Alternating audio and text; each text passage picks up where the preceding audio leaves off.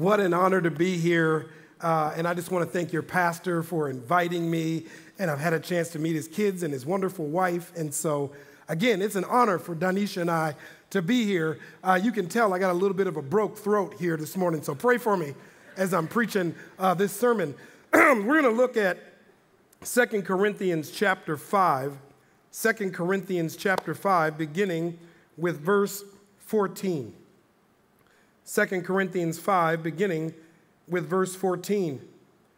Paul is writing, and it states this: "For Christ's love compels us, because we are convinced that one died for all, and therefore all died.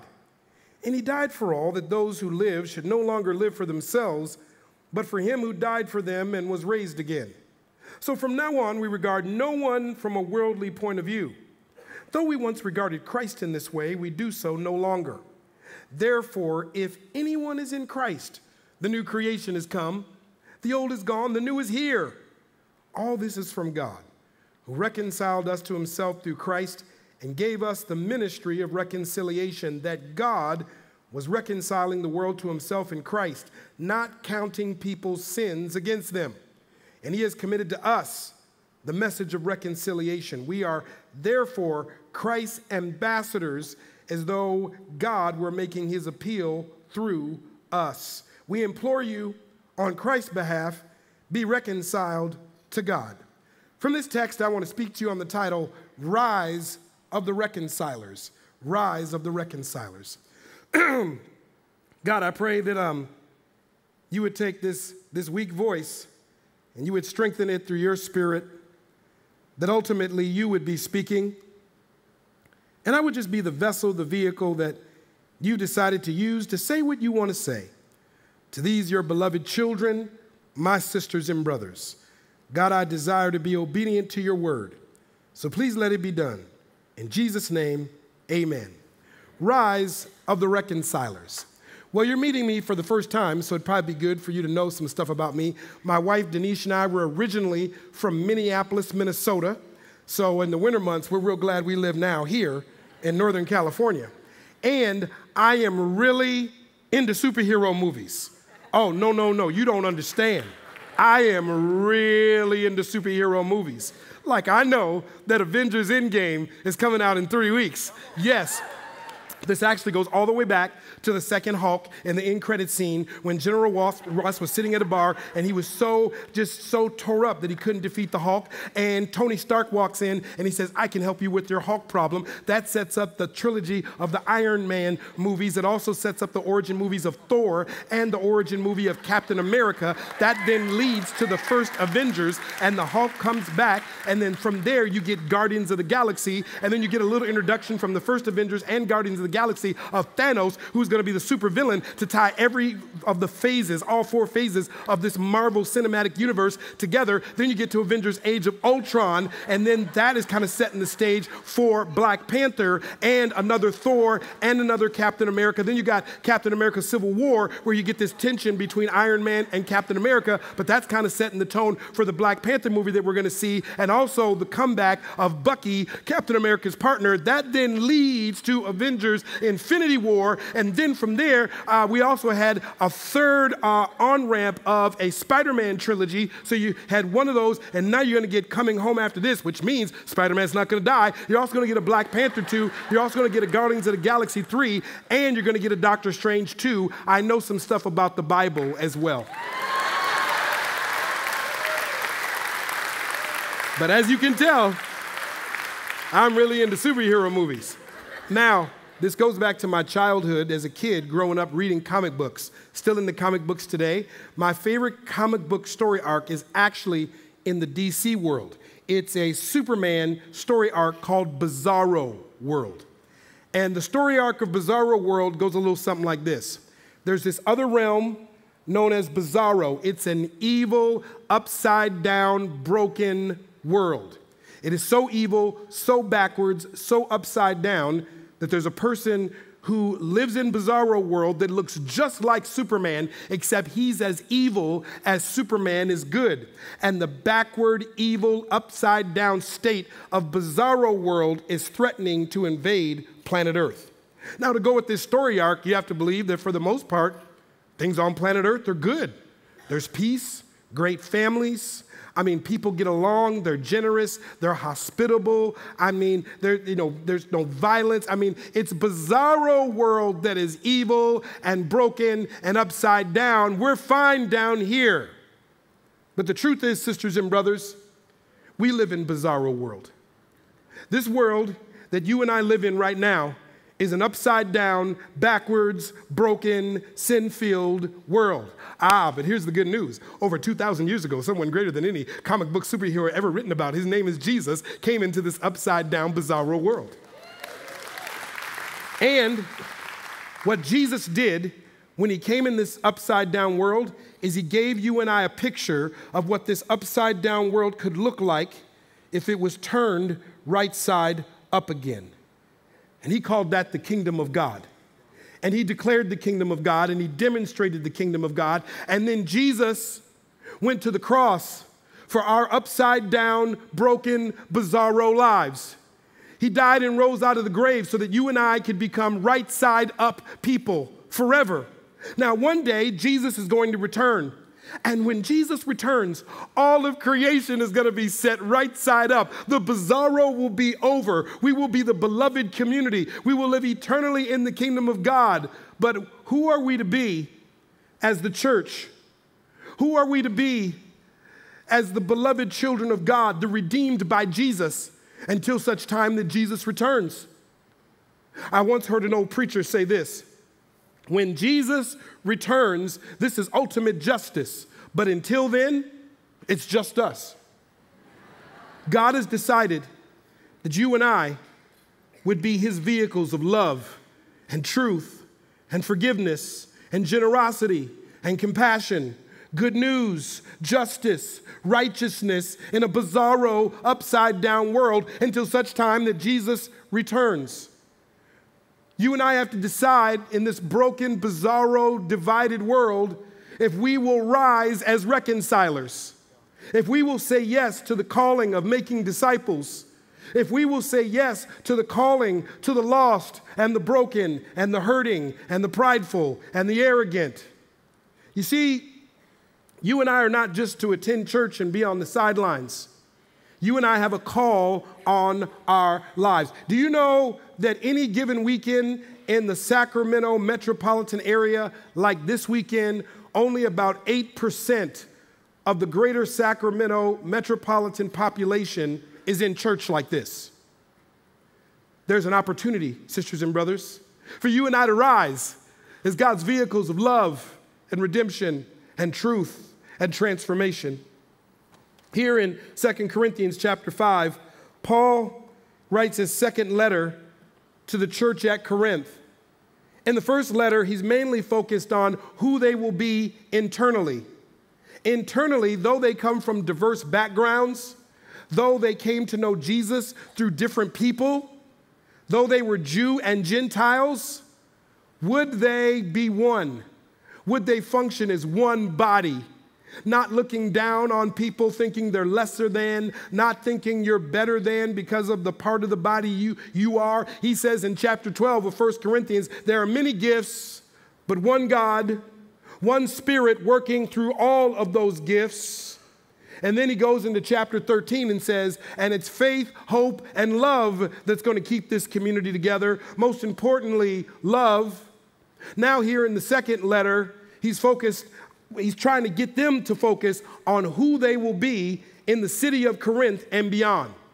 City of Corinth, a very multicultural, multi-ethnic urban area with opportunities through its trading to influence other cities, other nations, other parts of the Roman Empire.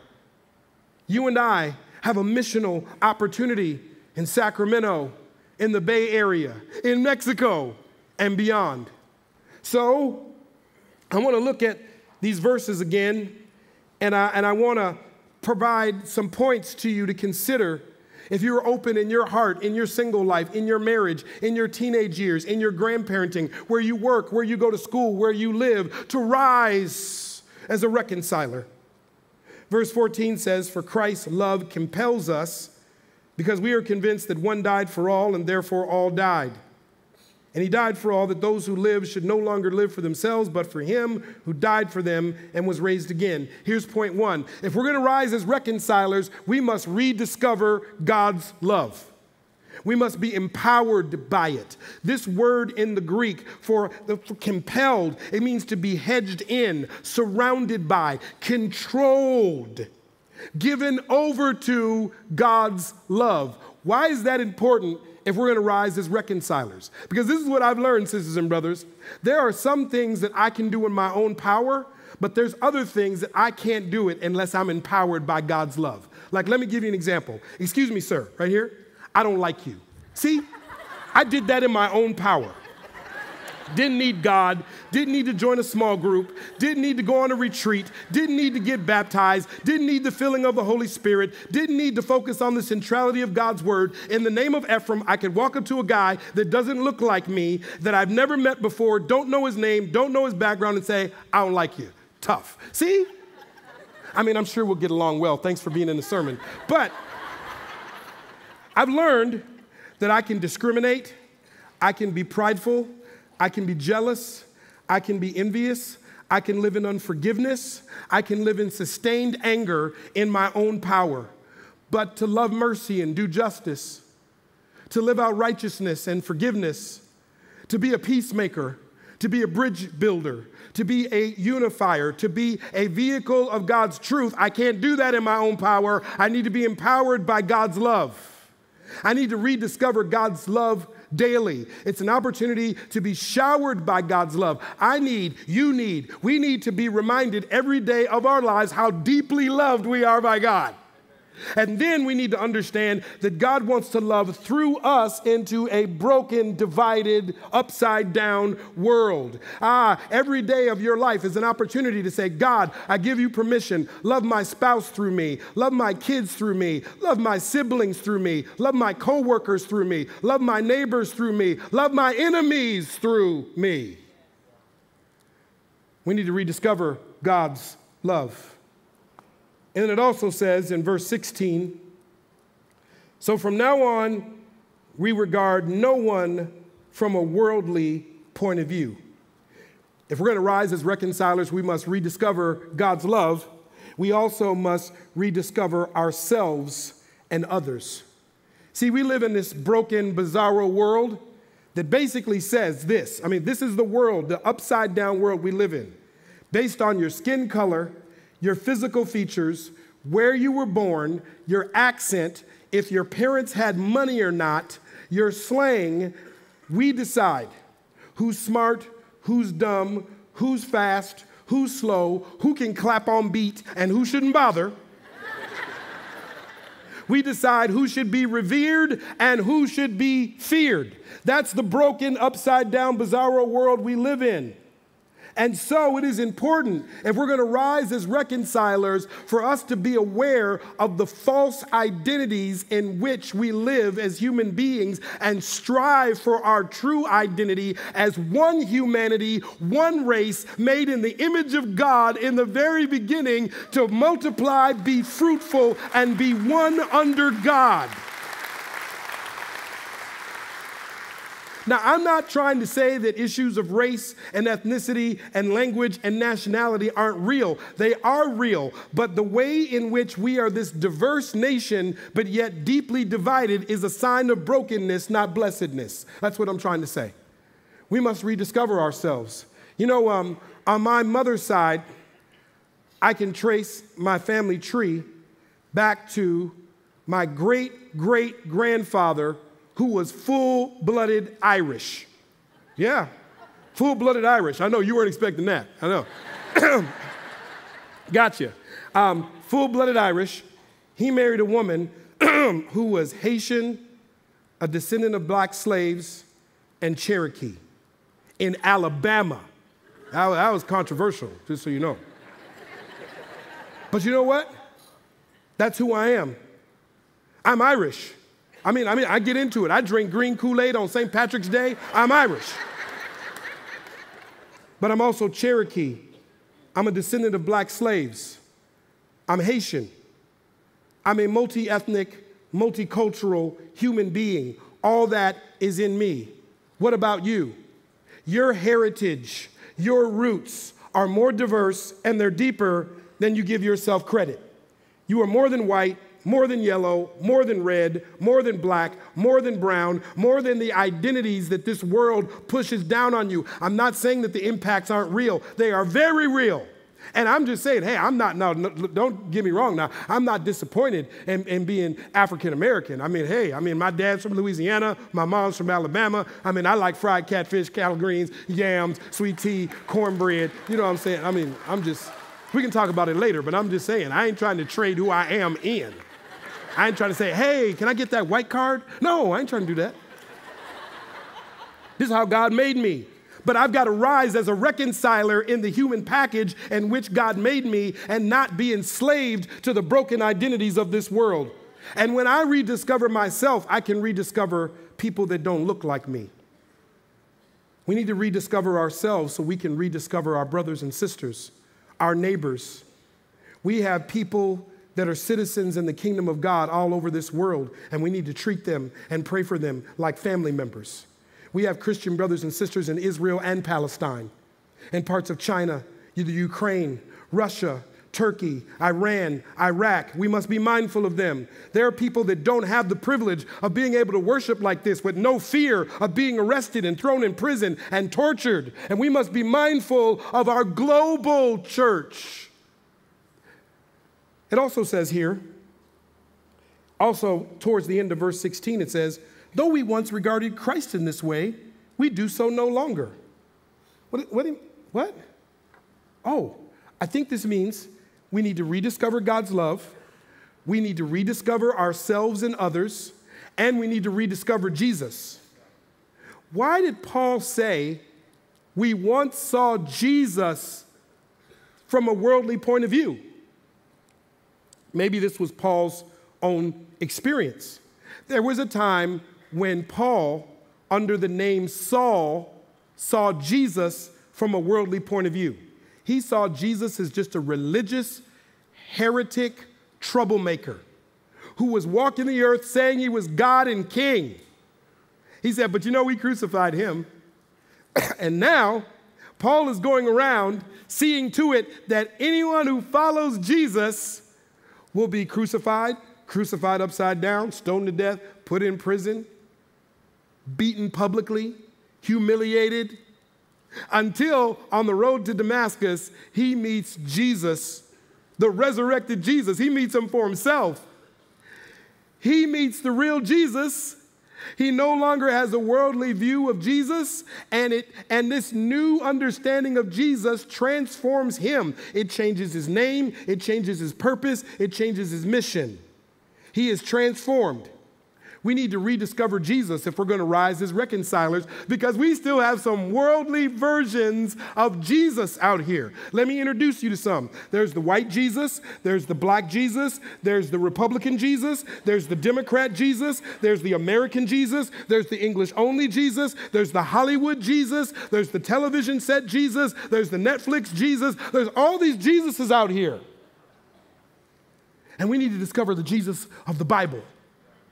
We need to discover every day the Savior, the Redeemer, the incarnation of God, God becoming a human being and taking on the full weight of the sins of humanity that we might be purchased back and redeemed and made new. We must rediscover El Shaddai, the Prince of Peace. We must rediscover the Trinity. We must rediscover God's love for us shown best through his Son, Jesus Christ. We must rediscover Jesus, the marginalized Messiah who was born in poverty and lived as a refugee and was ridiculed and talked about. They tried to arrest him multiple times. He was beaten mercifully. He was nailed to a cross. This marginalized Messiah, who was also the Redeemer, died for you and I and rose, and we must know him deeply daily.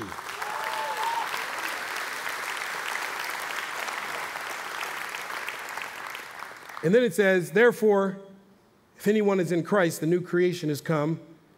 The old is gone, the new is here. All this is from God, who reconciled us to himself through Christ and gave us the ministry of reconciliation, that God was reconciling the world to himself in Christ, not counting people's sins against them. And he has committed to us the message of reconciliation. We must rediscover God's love, rediscover ourselves and others, rediscover Jesus, and rediscover our ministry. You have a ministry. If you have accepted Jesus Christ as Lord and Savior, you don't have to go to seminary, get credentialed as a pastor, get on the board of the church, become a deacon. You don't have to have a title. You just have to have a transformable testimony. If you've been transformed by Jesus Christ, if you have the testimony of being redeemed, changed, you have a ministry. God has given you and I the ministry and message of reconciliation, not of judgment, not of pride, not of arrogance, of reconciliation. Let me share something quickly with you. A little over a year ago, a tragic incident happened in South Sacramento. A young African-American man named Stephon Clark died at the hands of two police officers who thought he had a gun, believed that he was a suspect in some vandalism and potential burglaries, and thought that maybe he was about to break into a house as they confronted him in a backyard. With all that in their thinking, they shot and killed Stephon Clark. Found out later Stephon Clark didn't have a gun. He had a cell phone. He was in his own grandmother's backyard. That's not to take away from things that he may have been involved in earlier in the night that wasn't good. But that situation caused our city to erupt. Protests, anger, people trying to get people to pick sides. Are you for the police or are you with the Clark family? Make a choice. Decide. Are you going to protest or are you going to be with them? We weren't able to make that choice at Bayside Midtown Church. You know why? The chief of police and his family attend our church. The deputy chief of police and his family attend our church. The grandparents of Stephon Clark attend our church. We couldn't choose a side. We had to choose a savior. We had to be a bridge over troubled waters. We had to shepherd and love and walk with and pastor. That's the ministry and message of reconciliation. Will you stand in the gap? Will you rise above and be a reconciler? It doesn't mean that I don't have opinions about that situation. It doesn't mean that as an African-American male myself, that there weren't struggles going on in my heart, maybe still now, but I had to remember what my ministry is. I had to remember what my calling is. When you go to work tomorrow, I want you to remember your ministry. When you go to school, I want you to remember your ministry. When you go to Mexico, I want you to remember your ministry. When you go home, I want you to remember your ministry. When you're sitting at a coffee shop, I want you to remember your ministry. You know, I was going to close, but I forgot this last part, and then I'm closing, like for real. Back in verse 15, it says, "And he died for all, and those who live should no longer live for themselves, but for him who died for them and was raised." Like I closed the Bible, so I'm actually like closing. So, look. Rediscover God's love, rediscover ourselves and others, rediscover Jesus, rediscover our ministry, rediscover death. What? I don't even like talking about death. But you know what? If God would ask me how I want to die, I would tell God. Don't you wish God would ask you how you want to die? Come on. I wish God would say, "Efrem, how do you want to die?" I would say, "Thank you for asking, God. I wrote this down in my journal. On my 100th birthday, I want to wake up at noon." Because, why get up early? It's my last day. I'm sleeping in. So I'm going to wake up at noon, And because my dad's from Louisiana and my mom's from Alabama, I want a meal that consists of fried catfish, collard greens, macaroni and cheese, yams, hot water cornbread with melted butter and honey on it with a tall glass of sweet tea, all right? And then I want to follow that up with a bowl of warm peach cobbler with 3 scoops of vanilla bean ice cream melting off the side of the bowl. I want to eat all that, and then I want to fall into a deep sleep and wake up in heaven. That's how I want to die. Just like that. 100th birthday, wake up at noon, fried catfish, collard greens, macaroni and cheese, yams, hot water cornbread, melted butter, honey, tall glass of sweet tea, peach cobbler, warm, 3 scoops of vanilla ice cream, melting outside the bowl, fall asleep, wake up, hallelujah, Hosanna in the highest. Look at God. That's how.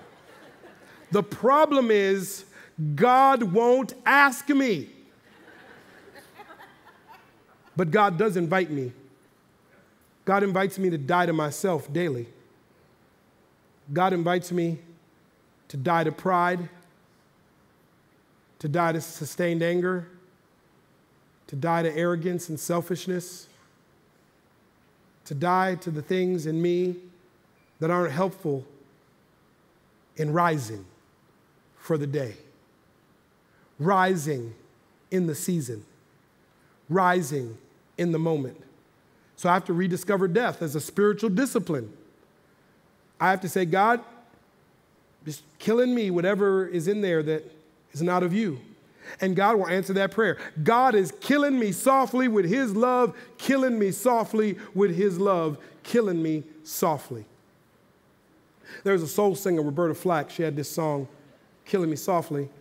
And I know I'm in church. I probably shouldn't say this, but here we go. The song is about a woman who's sitting in a bar. And there's a guy on stage with a guitar singing. And she realizes after a while, he's singing about her, singing her whole life. And it's killing her, but yet it's healing her. Maybe that song needs to be your hymn.